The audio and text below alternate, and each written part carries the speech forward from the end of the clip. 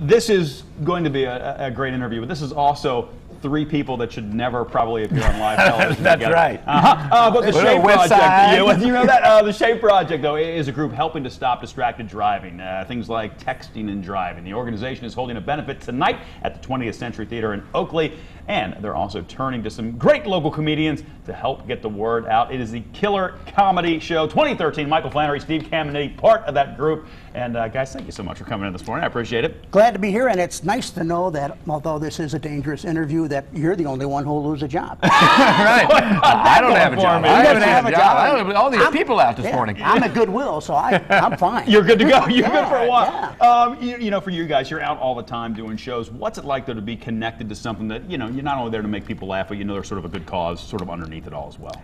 It's great. It's meaningful to know that you're helping something. You're not just going out to a bar to tell jokes, which is fine. But there's nothing wrong with that. We'll be drinking. We have plenty of drinking going on still. But it's great to help out, be able to help out with the skills that you have. Yeah. And this is incredible. You have skills? Skills. Right. But there's 72% of people text and drive between the ages of 16 and 49. Yeah. And it gives you 50% more better chance of having an accident. Yeah.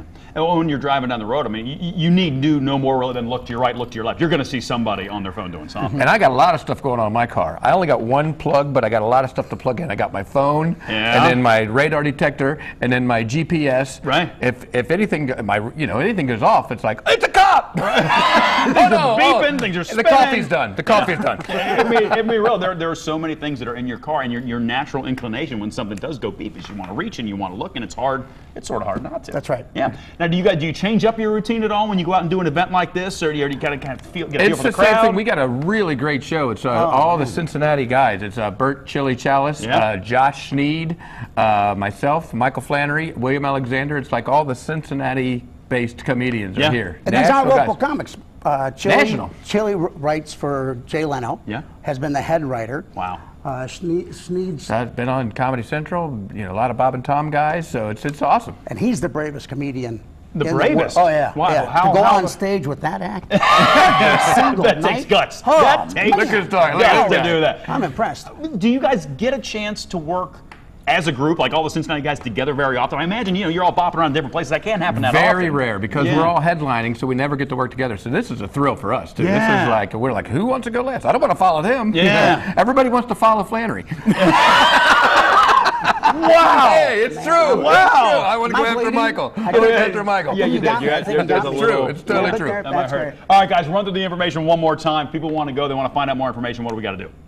It's tonight at the 20th Century. The doors open at 7. The show is at 8:15.